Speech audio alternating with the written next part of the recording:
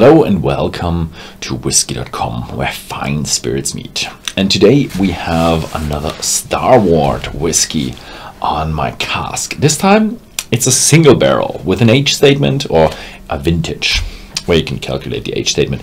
It's from 2017 to 2021. Although that subtracted would give you 4 years, but it's exactly it's only 3.5 years, because it was filled. The barrel was filled in 08 2017 and bottled in 02 2021, so it gives you roughly 6 months, so it's about a half a year. Barrel number 4289, and the barrel was a French oak cask, and the French oak had French red wine in it, and that red wine came from the Barossa Valley. The master distiller is called David, or the founder is called David Vital, and he's from Italian heritage, and he is very keen on red wine or wine casks in general, and he is very specialized. So this is probably one of his experiments, or his projects that he wanted to fulfill with this Australian cask. The problem is for Australia that they have a very hot climate. It's a lot of temperature differences, so the wood is expanding and decreasing in size a lot, so you have a lot of contact with the wood where it soaks up and gives out the juices, and therefore it's a very fast maturation. And we see a 3-year-old whiskey that dark. That is only possible in a country where it's very hot and very, let's say, it changes a lot in the temperature. On the back they say its whiskey character is quiche, apple strudel, and nutmeg. I didn't even know that apple strudel is an English word. Always thought that as a German word, Apfelstrudel.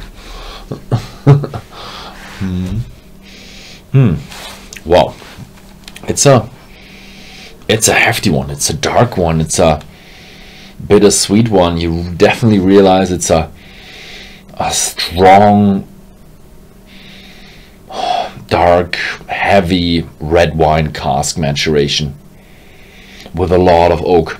A lot of French oak, and you even have a bit of a bittersweet smell in the nose. There is sweetness also, but I wouldn't say apple strudel. For me, that is more like grapes with a bit of imagination. It's berries. I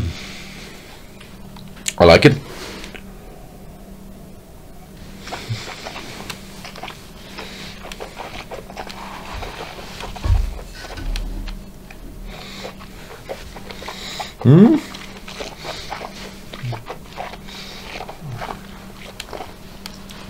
I forgot to mention 55.7% ABV, so if you are not a cask strength connoisseur, then you can definitely add some drops of water. And this is a dry one. You get a little bit of a dry feeling in your mouth, a little bit of a pelty feeling in your mouth, a lot of fruitiness, although again, apple strudel.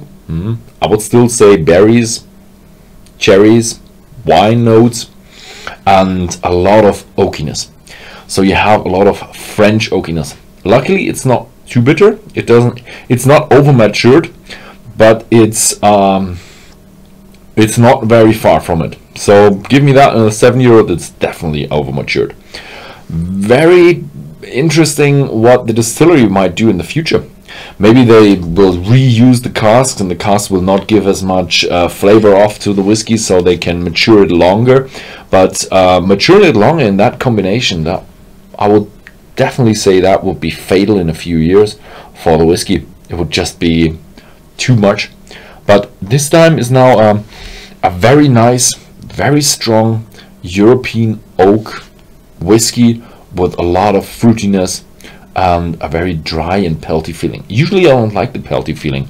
Usually it comes from a very sweet sherry and you get a pelty feeling in your mouth, and it's just But here I like it because it's so well balanced with the bitterness and the bitter sweetness.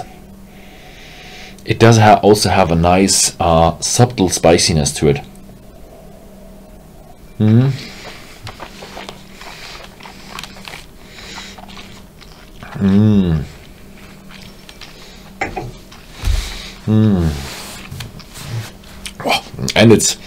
And you realize it's not that old.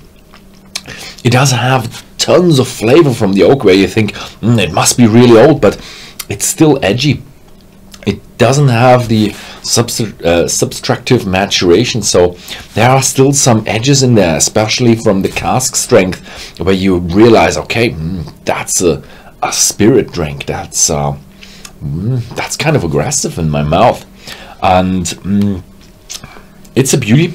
It's not a perfect old, comparable to a perfect old Scotch in a French oak cask, but it's a fresh Australian. It's a nice thing. I like it, so I can recommend it. Yeah, that was it. Thank you very much for watching, and see you next time.